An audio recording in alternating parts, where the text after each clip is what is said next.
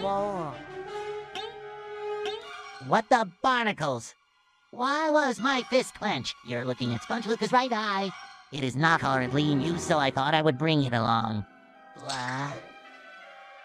What a surprise! That's the distinct tongue of a liar. Giorno SquarePants. Ah. I have to apologize.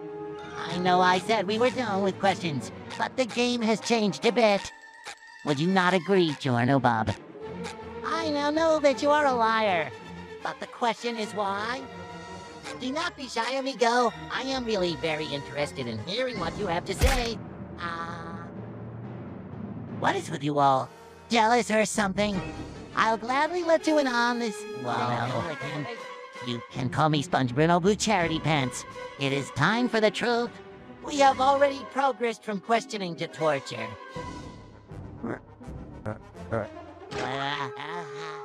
Well, what do you think? Terrifying trick, isn't it? Are those their Sponge Luca's fingers? My turn to confess. Sponge Luca bit the big one courtesy of our aforementioned boss.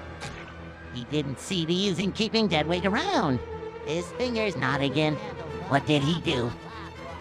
Fish paste! Could he have powers like that tourist? I am not just a sponge lie detector. I have other tricks up my sleeve. As you've just seen for yourself, I can fit almost anything inside your mouth. For example, it would be child's play to slide that extinguisher between your jaws. Of course, if I did, you would be joining Sponge Luca in the afterlife. Now, talk. You know exactly who attacked Sponge Luca. Were you paid to keep quiet? Although I suppose it doesn't really matter. You'll still tell me what I want to know. Okay. I guess that answers my question. He definitely has powers. You will tell me everything, or the torture is going to intensify. Giorno Bob Giovanna Pants.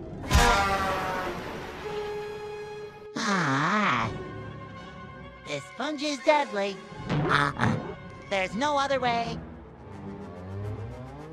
If I want a chance in Davy Jones' locker of winning, I am gonna have to use sponge experience.